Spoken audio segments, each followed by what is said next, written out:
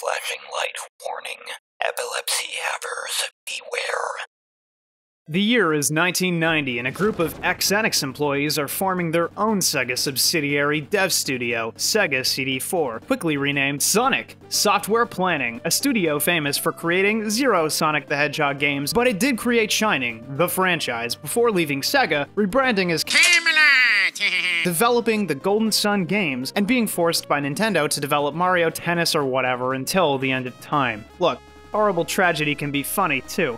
I don't need a joke for this segment. Now, Shining is a lot of things, but it started as a dungeon crawler. Also, there's animals. A lot of anthropomorphic animals. It's Sega, okay? That's why all the animals... Fetish Factory Sega tasked Sonic Software Planning to create a Dragon Quest competitor for Sega hardware, the Mega Drive, or Genesis, and by '91, we got Shining in the darkness. We'll be covering Shining the Holy Ark today as well, and if you know your game history, you might be asking, why? The Sega Saturn's years after the Genesis KBash, there's a whole bunch of Shining games between these two, and acknowledged, but Shining started as a dungeon crawler, and the Holy Ark is the only other dungeon crawler in the entire series. A neat point of comparison, but more importantly, Sonic Software Planning, Camelot is not an enormous studio, and the Holy Ark specifically acts as the blueprint for Golden Sun. I know that sounds crazy, especially when Beyond the Beyond is probably the genuine origin point, but I'm telling you, if you're a Golden Sun fan, you've gotta see it. Alright, open them dungeon doors and let's jump right in! Oh, what the fuck? Shining in the Darkness. That's a name. I mean, it's a good title, wandering through a dark dungeon with only a torch to light the way, being the candle in the dark against evil. A hidden gem you should totally buy, you guys. It's a quaint game, you know, talk to this Merlin-looking guy, load into the world of 3 locations, only one of which is actually explorable. Talk to the king, the princess has been kidnapped, here's 20 bucks, go save the world.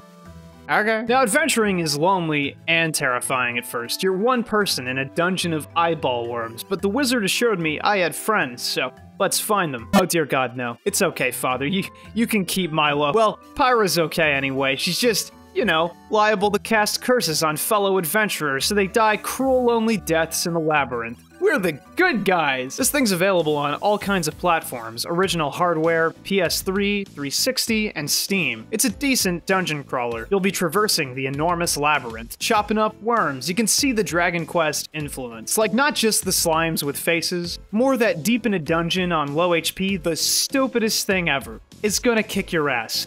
This is the face of death. All the while, you're listening to the highest of frequencies on loop, that 32-bit king sh**.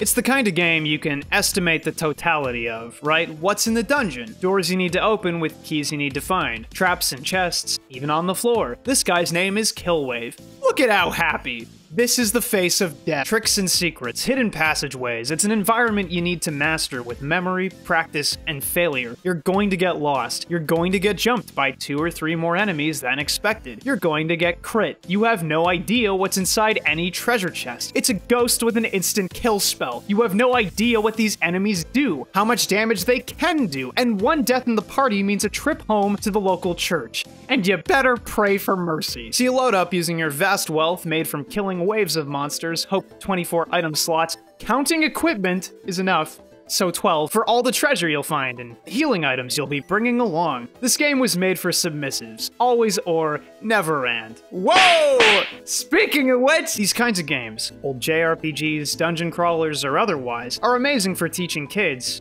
people, how to save and expend resources. You know, next time Twitter tells you the latest game is Game of the Year for the 8th time in a row, maybe give it that extra thought next time. I genuinely believe RPGs made me better with money, and like, how could they not? You're forced to trudge through winding mazes laced with danger, endless enemy encounters, tiles made specifically to drain your MP, actively capping your access to healing magic. You don't get a revival spell until very late in the game, and you've got to take up inventory slots or spend MP to return home with without running it back through basically hell. There are crabs around corners, and they hate you! The game's out to get you, and mindfulness is half the battle. No wonder the West tends to bounce off JRPGs. Occasionally, you'll come across a temporary party member in a dungeon, usually so you can ferry them home. Shoot, some of them are outright skippable. You're supposed to find that lizard guy Pyrocast slow magic on and pull him out of trouble, but I never did, so he's dead. The dungeon levels aren't incredibly clever. They're mazes, like outside of the occasional monster wall, spinning floor tile, obnoxious trap, or hole in the ceiling, there's not much going on, and that's fine. It's an early title and pretty well put together, though it's not without its own brand of weird. One Camelot staple, or Golden Sun staple I guess, is cursed items that usually people don't bother with because they carry a pretty substantial chance to be rendered immobile, and that really sucks, but in Shining in the Darkness, the early game Hex Whip does so much group damage without costing MP, it's straight up more efficient just taking the constant stun chance and doing numbers. The game's just like that. Most of the treasure is crap, you're often finding pennies in chests while enemies are dropping rent payments. But every so often you find something really great, like the light sword that's meant for the main character, but it's just better held in someone's inventory so they can pop off free high damage lightning spells. If you're patient and go looking for the good, it's there. But there's not much to talk about outside of those minute quirks, except that static ceiling.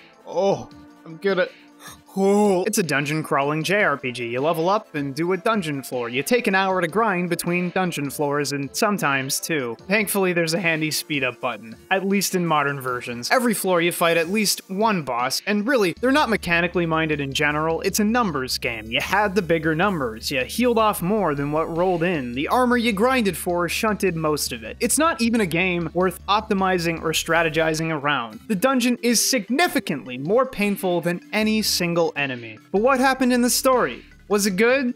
I mean, your trio of goons ends up saving the princess with minimal losses. Sure, you kill the main character's corrupted father in single combat, but that's about the only real twist. Sure, the game throws this dweeb Melville in front of you, who turns out to be Dark Soul himself, the antagonist. Yeah, Dark Soul. You would, Melville. Except it's actually Mephisto, and his dad's name is Dark Soul, but it got mistranslated. What's good, Shining Hyperfan? Preempted! Preempted! Thankfully, Gandalf was there to help. It's a Genesis-era RPG story written by the guy who went on to write Golden Sun. Yes, Dragon Quest V debuted a year later, and FF4 in the same year, and Buddy's still on Dark Sun, Gandalf, and Damsels. It was a different era. Real JRPG gamers out here playing for the Sigma grind set, okay? Stacking paper, doing numbers. I don't care about all that story crap. If anything, even though I'm interested in Shining, I got the biggest kick out of seeing the Golden Sun Studios' origins. These menus, the yes-no system, cursed items, maze dungeons, kingdoms, and strange evil men, but all of that is 10 times more interesting in the Holy Ark. Nope.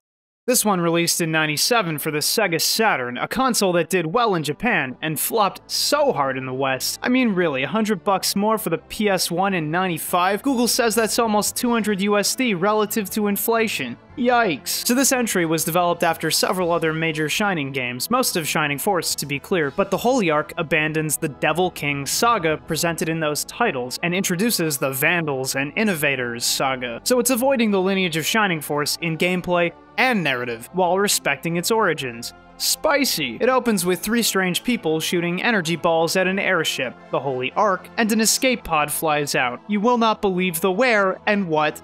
Now, the premise is simple. You're gonna have to bear with me on this one. Melody and Forte are a pair of traveling mercenaries who hired you, Arthur, to assist them in taking down an apparently criminal ninja named Rhodey, who's holed up in a cave. Man, look at these weird doll people. Okay, bye! As you confront the ninja in combat, the escape pod crashes through the roof. They're doing the freeze frame thing. This is the Golden Sun intro. What did I say? And now everyone's dead or dying. Melody's ribs are crushed. Rhodey has brain damage. Thankfully, the aliens from the escape pod feel bad about killing 4 people and possess them. And they're really specific about the characters having free will. You gotta help us, you guys we almost killed. See, there's a prophecy. A 1,000-year-old kingdom is gonna be resurrected, I guess. And that would usher in an age of darkness. And you gotta help us do this. And you're all allies now. And you're helping us. Free will, though, by the way. This is all of your own volition, you see. Except Forte was possessed by an evil spirit instead. And he's gonna be an antagonist for a while. I can smell Alex. Be blue-haired, look down on others, antagonist but never directly. It's Alex, dude. Why is it Alex? The adventure goes from there, traveling from town to town, collecting the plot coupons, redeeming them at the local hub for a cutscene and a boss battle. So let's talk coupon collecting. As a dungeon crawler, it's already shooting high. The jump to polygons, rendered environments, and the focus on believable rocks, caves, and forestry makes the dungeons bare minimum interesting. It's decently fun to explore. That goes double for towns. Like, RPG towns are fine. We don't need an inquiry into JRPG towns, but being given first-person control, wandering through a place with people, that's the kind of stuff gaming was built to do. Even more so when side quests with tangible benefits exist, when hidden items are plentiful, when the game outwardly acknowledges that you shouldn't steal coins from under someone's bed. It'll never stop you again going forward. That kind of addition, reactive dialogue, would have been a luxury. But it makes the point early on that the world is believable. Even the fantastical things like beastmen and dwarves belong. For example, the Wolfman ninja, Doyle, who punches like Star Platinum. That exists. You don't get to question it. It's shining. You'll take your punch wolf and like it. Now, encounter rate's a huge point of contention in JRPGs. Sure, but part of the frustration with random encounters is the jump scare nature of the system. The player's forcibly jerked out of any established immersion or agency, and that's only really mitigated inherently by frequency. The number of random encounters can dull the annoyance, make it permissible, just something to handle. Or backfire and take it over the top. Have fun walking the edge, game designers. Part of why Chrono Trigger was great was that encounters were contextualized in the dungeons you explored. No cut, no break, you seamlessly enter combat in the world, and it's incredible to experience. And that's basically what the Holy Ark does. When you move through dungeon tiles, you'll be confronted by enemies who walk around the corner, drop in from the ceiling, run in from off camera. It's like I'm really there, bro! Great care and effort went into making engaging with the world as real as possible. Did I mention Motoi Sakuraba composed for this game? You can insert your panpipe into my ear anytime. Sadly, grinding is still mandatory. Most of the bosses are extremely punishing unless you pass a numbers check, more or less. Like, very few ways to subvert hard numbers exist. If the boss is gonna blast the party with lasers for a quarter of their HP every turn, and there's no mass heal spell until the halfway mark, yeah, the game wants you to grind. Especially with how it gates buff spells behind certain party members, but enough. Okay. Dungeon design. It's a dungeon crawler, so every dungeon's a maze. Almost goes without saying. Dead ends, tricks, puzzles, paths. It's Shining in the Darkness expanded for a new era. And there's all kinds of little quirks in each to break up the slog. In one dungeon, you have to double tap forward to break down doors. But I didn't read the instruction manual till halfway through. What a treat. In one dungeon, you go upside down and walk through the entire dungeon again. What joy. In one dungeon, you slide on the ice tiles and fall down whole. What fun! In one dungeon, you feed the turtle and cross to new sections. This one's okay. I don't have a sarcastic remark about that kind of thing. A lot of the puzzles can't simply be felt out. They need to be puzzled out. It literally hands the player a basic bar exam logic puzzle. No, I'm not kidding. To greenlight the boss fight of a dungeon. The audacity of this bit. Somehow, despite featuring similar gameplay across dungeons, despite the game never really changing in significant ways, the dungeons are unique, and the gameplay is varied. Good work, Camelot. And there's another neat system I haven't even mentioned yet. Pixies. The Holy Ark wants players to lose themselves in the setting, to care about what's in front of them, and a totally extraneous way it does this is with pixies. Strewn throughout the world, hidden behind side quest completion, in barrels, in the water, in rocks, are fairies, pixies, succubi, incubi, and leprechauns. Yep, another one for the jar. They're a collectible reward handed to curious players that don't do a ton, but they can be fired off as a battle begins, provided you press the button relative to what direction the enemy is approaching from. I really like this, especially early, because you can tack on free damage on reaction in a JRPG. But can you handle my army of goons? And even if you don't, it doesn't matter. It's not enough to cry about. There's even a reward for collecting all of them. Side note, Tip your guide writers. Saying all this, you might assume I'm excited about the game, but hey, grab the rose, take 5 piercing damage. That's the expression, right? Also, combat in all these games is basically playing normally until the enemy decides to cast spell and flashbang you IRL. The performance, even on original hardware, is spotty at best. It's an ambitious title, and it shows. Is that euphemistic enough? Most of the presentation in towns, specifically the menus meant to further immerse you instead of using a simple drop-down, becomes endearing clunk, but clunk regardless. The combat's slow as death, and the encounters are still too frequent. It's hard to have fun actively, like you might veg out, mentally flatline.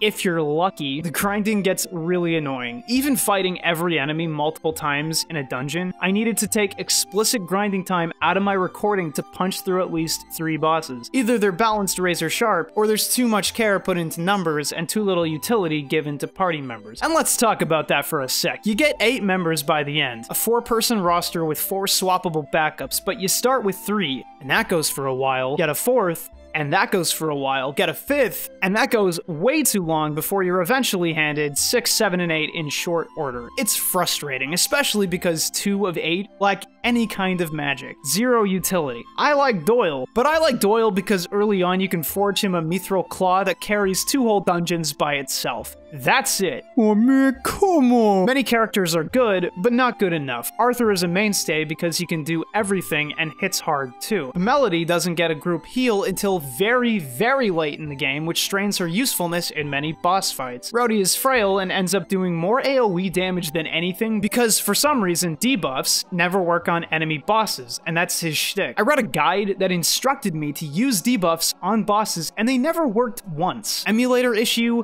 guide issue, who knows? It was very sucks. Basso and Doyle have 0 utility, Lisa, a major utility character, doesn't join until very late, and Akane is only useful when her mass heal hits level 2, which takes a massive chunk of grinding. I kind of forgot to record anything about Forte because he's unusable for most of the game.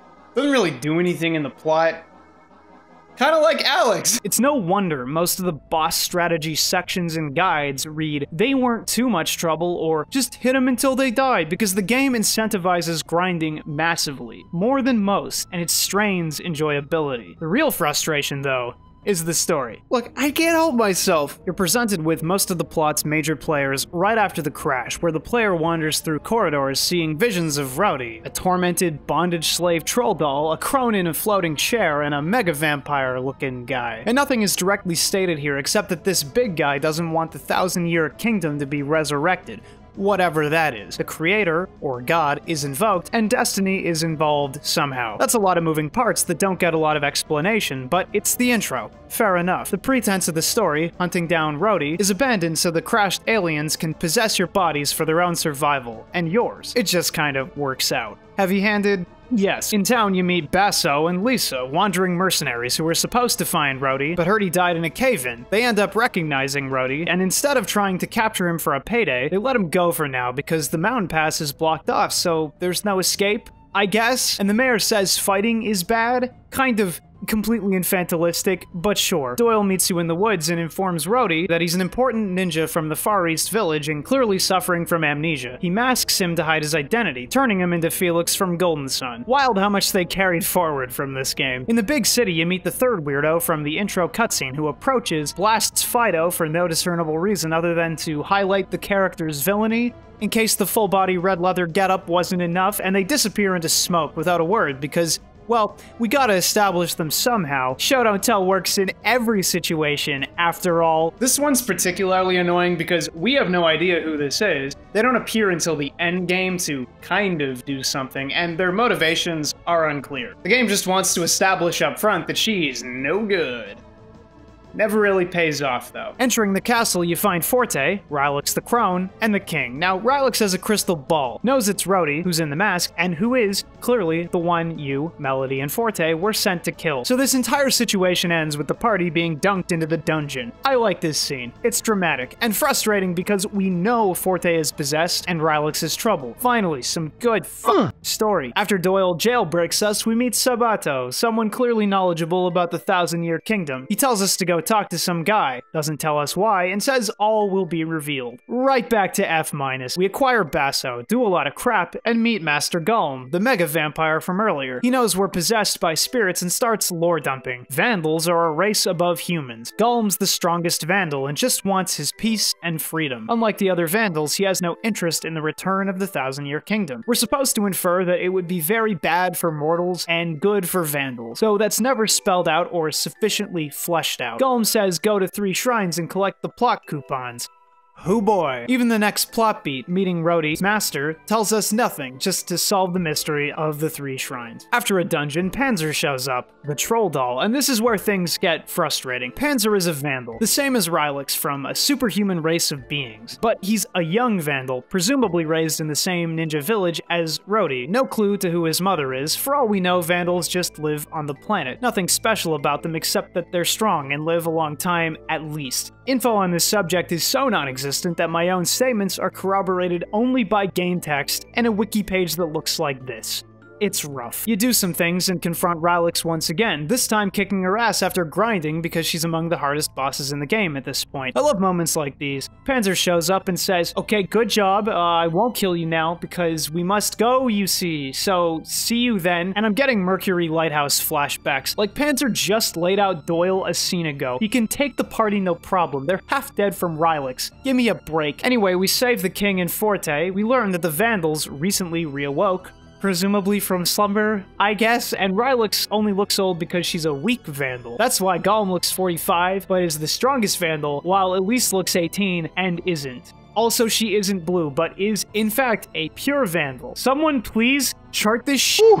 Even better, we learn that spirits are sent by God to humans to become heroes, and not because their airship gets shot down by some blue folk and they accidentally kill 4 people. It's predestination. That's confirmed by the entire thing being prophesied on the walls underneath the castle, I guess. The spirit says y'all have free will, then they hit you with the determinism. I'm done. Alex acquired, Moldy Tomb-Bread acquired, time is ticking, but the game's got dungeons to give, so all that plot is easy to forget, which only works in the game's favor, but that doesn't make it right. One thing I still dislike about Golden Sun is character development. People can say what they want and point to any little thing, but the Golden Sun characters barely scratch the surface of healthy, quality development, especially when it comes to affecting the plot meaningfully. Most are outwardly discarded come Dark Dawn. It's not great. And it's present here as well. Nobody changes meaningfully, they just learn more. Lisa might be the only one, a character introduced as someone who only bothers with strong people, and we find out it's because her own kingdom fell and nobody rose up against their oppressors. That's backstory. Her accepting the party is a little development, but again, as always, books stay winning. Finally, after diving into a time-frozen realm for a sec, we get the history and cosmology of the new Shining universe.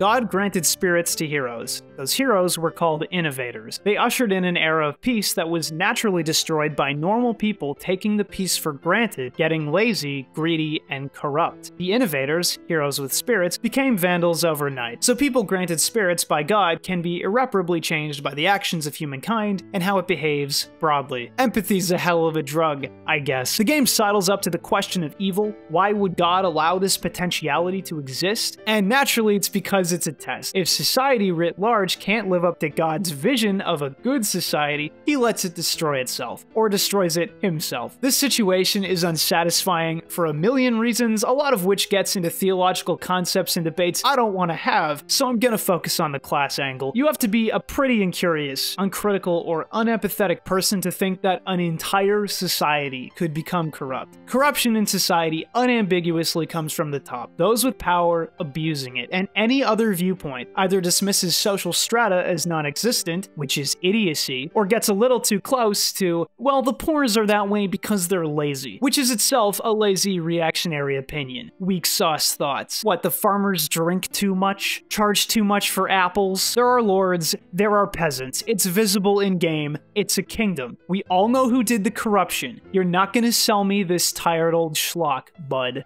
Even being charitable in this case, let's imagine that corruption means that society broadly became immoral. How do you sell that as an imminent danger to the heroes of this game? How do you fight that? the immorality of the populace. Well, you beat up the Vandals, the once heroes whose own God-given spirit gifts corrupted them, instead of intelligently posing them as what the party could become should the failings of society repeat. But now I'm imagining a more compelling story where the heroes try to help society instead of beating up the evils. It's a video game, what's she gonna do? But whatever, that's the backstory, and little to do with the events of the plot presented. I just think the framing is tired and cringe. I like games like this for never being mad at God, ever. Even just having an angry, irreligious anti-hero or anything. The creator, for sure, destroys cultures deemed too corrupt. Not even evil, just corrupt, vaguely. Game's story was apparently written as fantasy for adults. Yeah! Lamau. Anyway, this sage turns you, Melody, and Rowdy into innovators. That means you get a super spell and not much else. Credit where it's due, the 3 spirit-harboring party members don't stay dead after combat, like even before this moment, because the spirit is like a persistent candle that can't be snuffed by darkness. That's a great little gameplay narrative tie-in. Wish we got more of that. The ending. The party arrives to stop the ritual, and I'm sorry for the gamer moment, but there were multiple dungeons between that last showdown. How slow can you possibly be? You battle Rylix, who has indirect support from Elise. It sucks. Oh, nice, Doyle. Yeah, I'd say she ain't had that kind of hit in 30 years. Finally, Panzer has to admit their plan is ruined if nobody can defend him while he completes his ritual. Elise volunteers to finally do something because her sister was killed in front of her, and that makes her go, maybe I should be angry. Then Gollum shows up and says, no, I won't let you. Also, sorry about your sister. So Elise says, well, look, it's not because I care about her. I want to help my old lover, Panzer. Apparently. Maybe. But also I want the player characters to suffer for some reason. Then Panzer becomes the master of evil and dies. And then Elise and Gollum leave after saying nothing of value, posturing that they know what God is planning, but refusing to enlighten the player. The spirits, -1, get back in their ship and leave.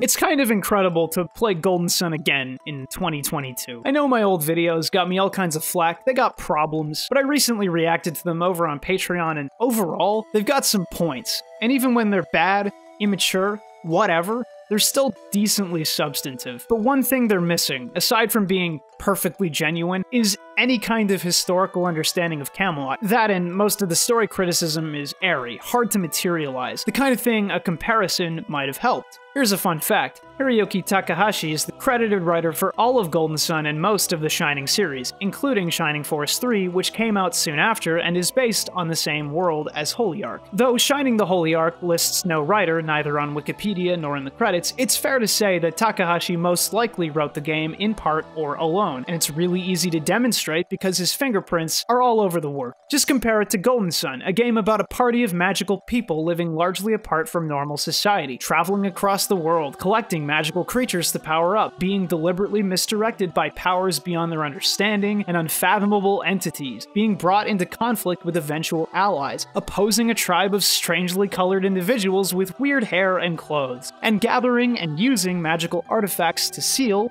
or unleash, depending on the game, an unknowable future of at least some ill portent, at least how it's initially sold to the player. They're filled with obvious consistencies in UI, visuals, color. Some characters might as well be Golden Sun characters. Jin are pixies reskinned and made a core feature. The Vandals are just the dudes from Prox, even if it's largely aesthetic. Both games have a preoccupation with the globe, with East meeting West, ninjas x knights. Both end with parties of 8, swapped at the player's discretion. Puzzles abound, and why wouldn't every dungeon in Golden Sun be a maze? That's the only kind of dungeon Camelot ever designed. But the worst inherited trait from Ark is story. They both obfuscate the tale being told deliberately. Characters aren't given screen time, individual actions, or even quality dialogue for meaningful development. Characters with knowledge never take the time to fill the player in, always saying, wait and see. You don't need to know yet. Their stories read like they're being written as the game is being developed. Characters have wildly inconsistent presentation or motivations. They will actively contradict themselves as though the writer can't characterize. or won't characterize. They leave their endings dangling for no good reason. Just a little wait and see. They both involve cosmologies with aloof deities that are demonstrably callous, bordering on cruel. And ultimately, someone is always hunting for power with no stated or otherwise understood end goal. Simply acquire power so I can... Shining the Holy Ark is a fine game in its own right, a real old-era adventure, but it's impossible to divorce from Golden Sun. It's the blueprint to a game I've spent years thinking about, demonstrating bad writing, or more charitably, writing that doesn't always work, isn't a so-what essay moment on its own. It's not a conclusion, though it does feel a lot like Vindication. This isn't a fringe case, see, this is a pattern, and it'd be real easy to point at other JRPGs and say, well, they were doing great things, so why not Camelot? And it's probably because Camelot's a smaller scale studio, whose lead producer on many games also writes the scripts. Game dev's hard. And eventually, between his own work, the illustrator, and the rest of the team, Camelot produced a series that stuck with people for decades. What's fascinating is how much of Shining contributes to Golden Sun, leads into Golden Sun. Like, Shining was commissioned by Sega to buff JRPG presence on Sega consoles, and despite many great games, the series eventually moved on, and frankly, people don't talk about Shining as fervently. Maybe because their great capstone, Shining Force 3, built on the bones of Holy Ark, only saw 1/3 of itself released to the West, with the other 2 lost to Japan, relegated to imperfect emulators. I may not be a fan of Takashi's writing, but it's impossible to deny the charm. The allure of world fantasy set to Motoi Sakuba's music, where foe becomes friend, east meets west, arcane secrets hide away in dark labyrinths where the mundane and the fantastical clash in worlds on the brink of a new era, set under a golden sun. All because of a quaint candle shining in the darkness. Hey, it's KBash. Huge thanks goes out to my $4 patrons whose names are on the screen. The show's finally getting somewhere thanks to the community's generosity.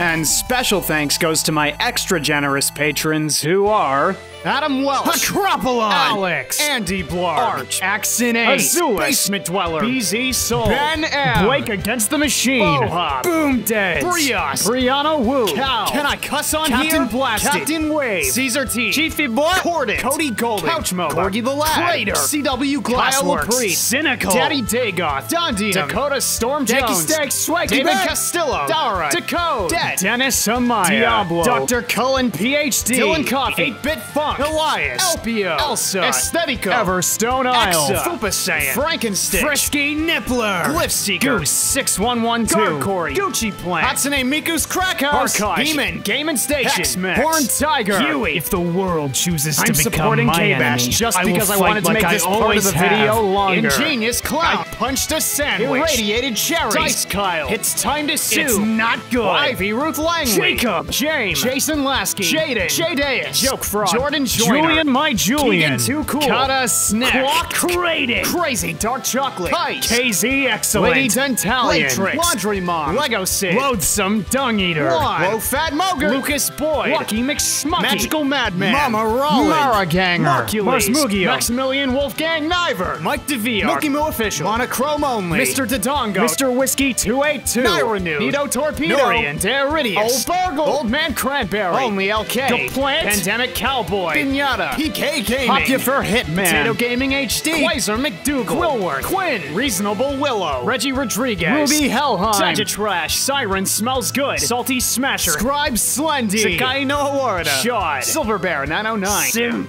God! Sleepy Wabbit, Suckdolager, Space Lizard, Spooky Grimalkin, Squidged, Squishword, Starbound, Stormstrider, Sublime Cataclysm, Super Sandwich Guy, George Chubbington, The Big Bubby, The Salt Knight, Big Dick Mystic, Drips Heartthrob, Timid the Writer, Travis Edwards, Twiddle Chungus, Vid, Valenrist, Venom, Vice Pup, Viewers Like You, Vic, Waposa, Weed Trash, Well Shit, Waylon, Where Am I Help, Winter Solstice, Zanny Tanner, Yashichi, Yeet Kundo, Zachary Livesey, Zachary Zanasso, Zane the Impure, Zane the Pure, Zeradax, Zed Slayer Gamer, Zero Zalazar, Sylvan Ray, Cyberbunk.